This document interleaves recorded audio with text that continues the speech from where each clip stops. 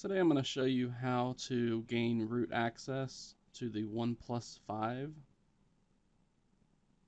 And if you have followed the guide that I did yesterday, then you likely will have already done this because it requires you to root the device in order to have TWRP as the custom recovery stick.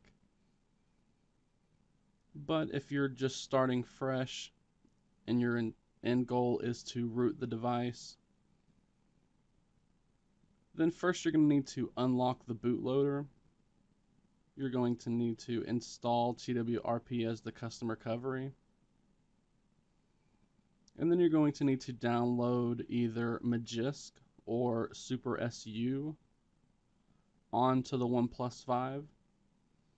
If you're unsure of how to do any of that, such as unlocking the bootloader or installing TWRP, then be sure to check the description below this video, as I'll have a link to the full tutorial, and that guide will walk you through each of the step-by-step processes for how to do those things.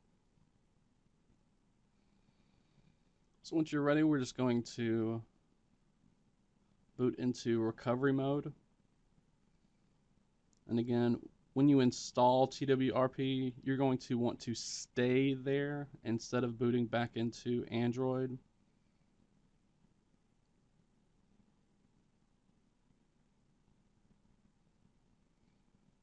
As if you fail to do that, then Android and Oxygen OS will overwrite the TWRP install you just did. So as you're going through each of these guides, such as unlocking the bootloader and installing TWRP, once you finish installing and flashing TWRP, stay in this menu. Do not boot back into Android yet. You can download either Magisk or SuperSU from your PC, and then you can just copy it over to the phone after you've connected it with a USB cable.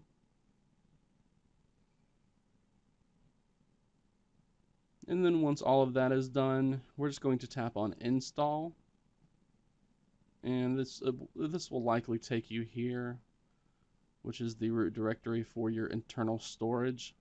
And you just want to browse to wherever you move or copied those zip files to, whether it's SuperSU or Magisk. And I'll have links to both of those in the full tutorial. So I have that in the download folder. And again, whether or not it's Magisk or SuperSU, we're just going to tap on the zip file for it. Then we're going to swipe those white arrows to the right to confirm the installation. Once that's done, we're going to have a couple of buttons down here. Now, if you want to do anything else within TWRP, like creating a backup, which I definitely advise you do, or installing other modifications, you can tap the home button and go back there and do that. But if you're done, if you just want root access and you're done here, just go ahead and tap on that reboot system button. That's going to reboot our OnePlus 5.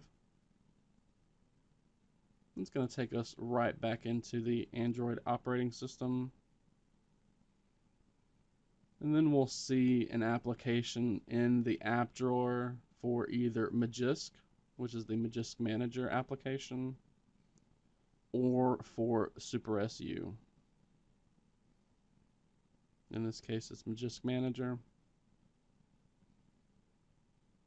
You can see we are rooted now with Magisk SU.